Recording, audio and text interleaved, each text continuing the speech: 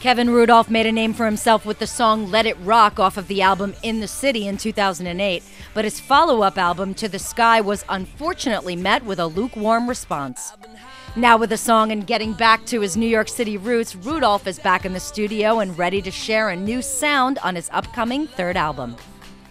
The recently released first single, Don't Give Up, is an uplifting song he said was inspired by his excitement to return home to New York. That came about right as I was moving back to New York and right when I got here. And, I just was feeling really inspired and free and just relieved to be back here, and just felt like this feels right. This is a message. This is, what I wanted to get back into was really music that I feel has a message, that I'm actually contributing something to the world.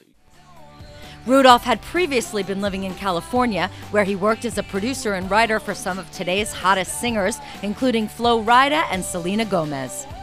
So what made Rudolf want to leave all of that behind? I had to just get back to doing my own records for myself. You know what I mean? You can get lost writing and producing for a lot of other artists and getting caught up in their vision, and then you got someone at a label saying, well, we wanted a little more like this and this and this, and this is what this person, and it's like, all right, I wanted to start making records again that reflected really my own sensibility and what I had to say, regardless of anyone else. Stay tuned to Artisan News for more insider information about Rudolf's upcoming new album.